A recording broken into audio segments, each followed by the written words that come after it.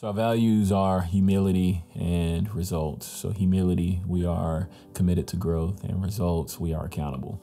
With that humility, if you're committed to growth, then you're always seeking advice, seeking criticism. A lot of people shy away from it. Like, man, I don't want to hear that. It makes me uncomfortable. Well, man, it's in that uncomfortable state where you grow. You grow a lot.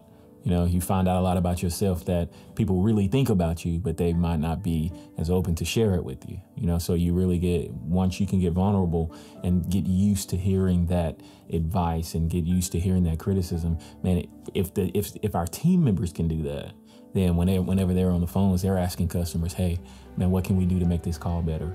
What can we do to make our service better? And then once they do that, man, that lets the customer know. They're like, man, these people really care. Let me leave some feedback. Let me give them a 5-star. Let me let their direct report know how much they care. And like, we've gotten that, dude, man. We have people like chiming in all the time to like to the VP of operations, like letting him know, like, man, dude, we have Blake Seymour who just went above and beyond for me. And that's because of the things that we do in-house, the practices that we practice in-house.